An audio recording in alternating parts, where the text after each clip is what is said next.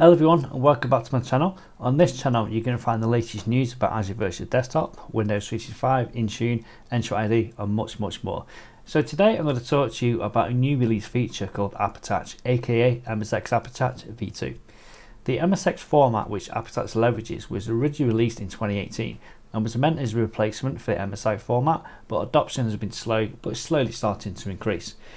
MSIX App Attach was released in April 2020 and was created so we could attach applications to our AVD session host without having to install the applications on the session host or the image, which meant for much simpler application management as we were decoupling the applications from the image or the session host. Some of the vendors have been doing this for years with some success. Liquidware and Citrix are a few examples of that. However, as that MSIX App Attach is now nearly 4 years old, we're starting to see some limitations in the product. The biggest limitation from my point of view is the directory support. So MSIX App Attach is only supported on Active Directory Domain Services, whereas App Attach is supported on Active Directory Domain Services, but most importantly also Entra ID. This is really key and really important as many organizations are moving away from Active Directory Domain Services and are migrating to Entra ID. And also AppV goes end of life in 2026 when we drive to also migrate from Windows 10 to Windows 11 using App Attach as the method of migrating your applications is now like an easy button.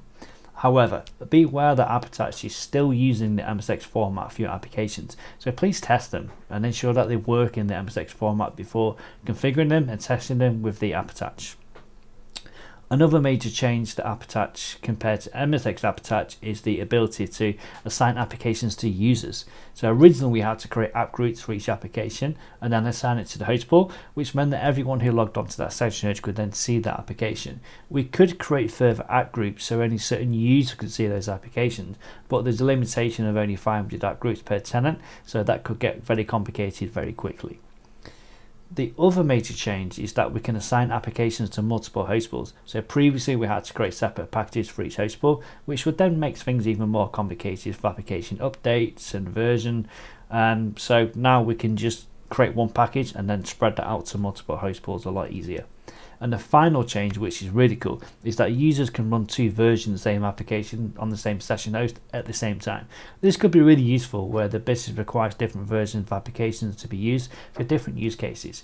Previously, we would have to split these out into separate host pools, but now we don't need to do that. So, in summary, App Attach is a huge improvement over the existing MSIX App Attach, and with the improved compatibility and adoption of the MSIX packaging format, this is going to lead to much wider adoption in the future. For the rest of the video, we're actually going to go and package up an application using the Microsoft MSIX packaging tool. We're then going to convert it into the App Attach format using MSIX Hero, and then we're going to attach it to our host pool using the new App Attach functionality. So now what we're going to do, we're actually going to package up VLC Media Player. So first of all, we are going to launch the Microsoft packaging tool, so MSIX packaging tool. So this is a fresh VM that I've got, so I'm going to launch this up now. We're going to application package, so we're going to create a package. Okay, so I'm going to create a package on this computer. The packaging driver is already installed, so I'm going to point it to my installer. So go to C source VLC media player, so that's what I'm going to use for this package. So signing preference, I'm not going to select anything now because we're actually going to create the certificate a bit later. So I'm going to select next.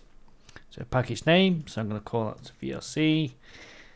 Package display name, VLC media player. Publish name, so CN equals VLC. Publisher display name, so VLC. I'm just going to do this as 1.0.0.0. Package description, VLC media player. Install location, I'll just leave for default. Okay. Publisher display name is not valid. Okay. Okay. Publisher display name, so VLC. Okay. I create a package. Installation, so that actually kicks off the installation for you automatically, as you can see. So I'm just going to select OK, Go through the installation process, and basically what's happening now is essentially just capturing everything that's been written to the operating system, the registry, the files, that kind of stuff. So I'm going to go to next, install. So we're going to put the default install location. So if there's any customizations that you need to do to the package, you do this at this time when you configure it. So anything I do right now is being captured, okay, and that will actually go into the MSIX Attach application. So wait for that to finish.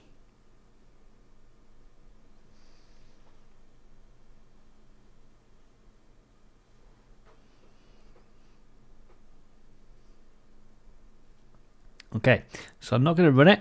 I'm just going to click finish. We're not going to restart the machine, so just click it next.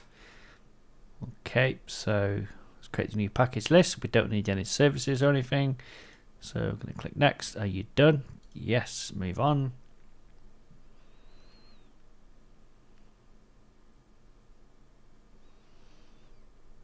Okay, so let's prepare my package. No services detected, so we select next, create the package. So I'm just going to put this onto the desktop, so click create. Okay, and there we have it. So we've now successfully created the MSIX package. So next we need to create a certificate for that, sign the package, and then we can create the VHD file and then attach that as an application. Now we need to create the certificate and then also attach the certificate to the package. And then convert that package into a VHD file. Okay, so let's go ahead and do that now. So to do this, I'm actually using a third-party tool called MSIX Hero. There are other tools on the market available, but I prefer to use this one because it's like really easy to use. Okay, right. So I've pre-installed this. So we're going to go to Tools. We are going to create a self-signed certificate now. Obviously, we would recommend using a enterprise CA to do this. I'm just doing this because I don't have one in my environment. Okay, so publisher display name, I'm going to create that as yep, I'll do it as the application, so VLC. You got two options. You can either do this on a per application basis, or what is probably the most better thing to do is to create like a packaging certificate.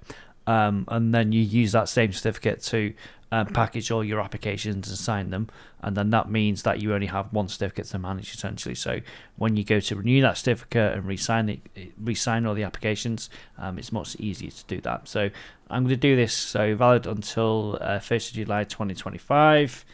I'm going to put a password on there. Okay, I'm going to click generate certificate. Okay, so it's generated a certificate for me. Okay, so I'm going to click the close button. Now I'm going to sign that MSIX package.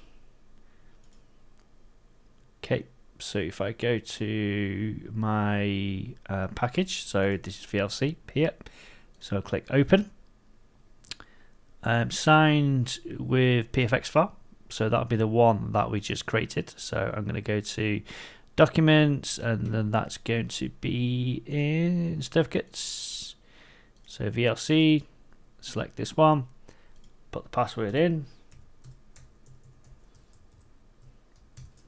Okay, I'm going to select random selection from list of known servers, and then I'm going to select update selected packages. Okay,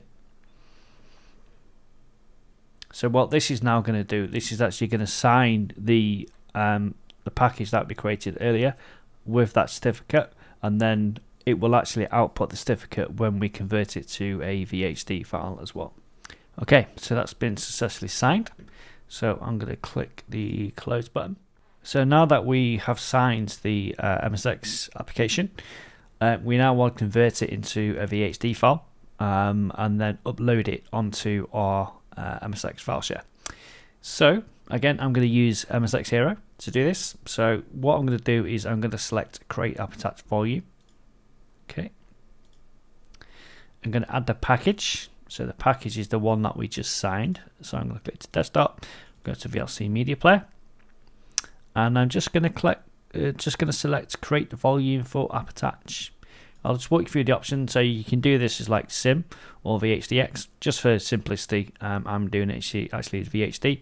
And we're going to extract the certificate because we'll need that to install onto the session host.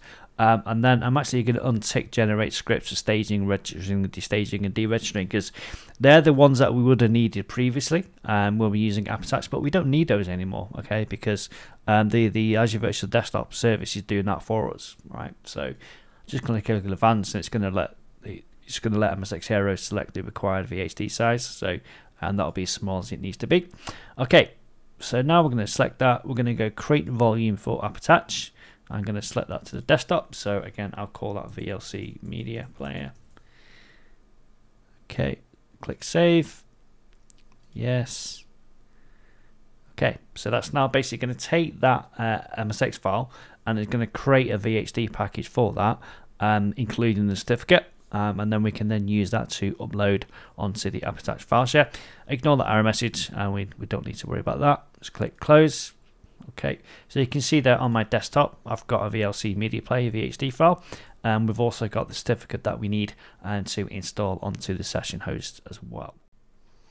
Okay, so now I want to upload the files that we just packaged onto my file share.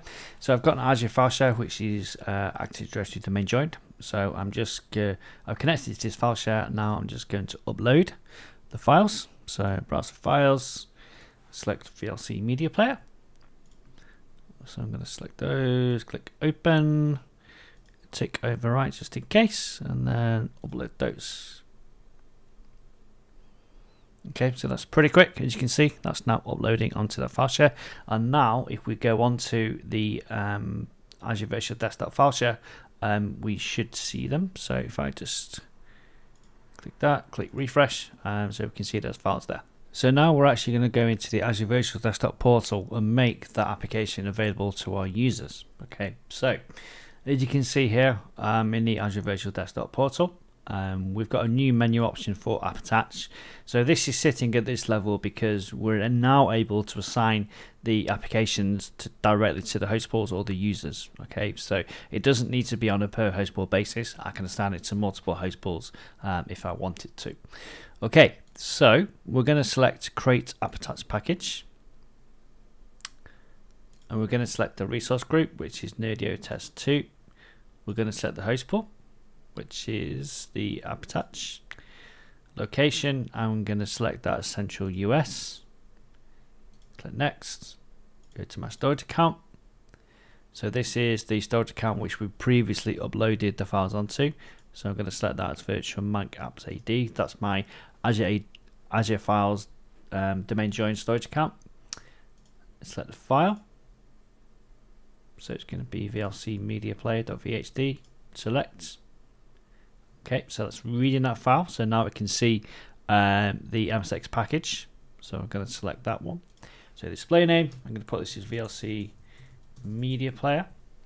We're going to select registration type, register upon logon. So that basically what that means is when I log on to the session host, it will register the application and make it available to that specific user. State, we're going to select as active, and health check on failure, we're going to select needs assistance. Okay. Select next. So this is where we actually assign it to the user, right? So this is the first big difference. So previously we'd select it for app groups. Now we're actually assigning it to specific users. So add user. So you can do it on groups as well if you wanted to. So if you had like a group called VLC Media Player, you could assign that. But I'm just going to do it on a per user basis at the moment for the testing. So I'm going to select WVD admin, which is my user account. Okay, I'm going to select that. And the host pool is going to be AppAttach. So just want to make sure. Yep, okay. Select next. Next. Okay, assignment host pools 1, username WVD admin. Okay. And then we click create. Okay, so that's successfully created the application within AppAttach. So now if I go back to my AppAttach menu, I should be able to see it. So let's go back, go to Azure Virtual Desktop, go to AppAttach, and you can see there is the application. Right, so let's now actually look at this in action. So I've actually logged on to my AVD session host. So the first thing that you notice when we launch this management, you can actually see disk 1 here. So disk 1, 234 megabytes, is actually the application attached. Okay, so that's the VHD file which has been attached to the session. And we've had a desktop on the start menu, so that's VLC Media Player. So now you notice if I click that, that application's now available to that user, okay, without actually being installed on the actual image. So just to prove that, if I just go into SIMD and go to appwiz.cpl, what's it easy, appwiz.cpl, you'll see here I don't have VLC Media Player in my sort of admin programs, just to prove that it's not actually installed, and we're using this with MSIX app attached. Okay, so for the user, it's seamless. The user doesn't know, the user doesn't understand what's happening in the background, and we don't have to put this in the image, and we can now manage this outside of the image independently. So really, really cool solution. Obviously the limitations are it is based around MSIX, so some people do have issues with application compatibilities, interacting with the local operating system, that kind of thing. So my only recommendation I can make is test it, right? So test it with your applications, and if they work, it's a really, really good solution because it really helps with the delivery of applications and makes the sort of image management a lot less complicated because we don't have to go and install the images, so the applications onto the images. So that's it from me today. I hope you found this video useful.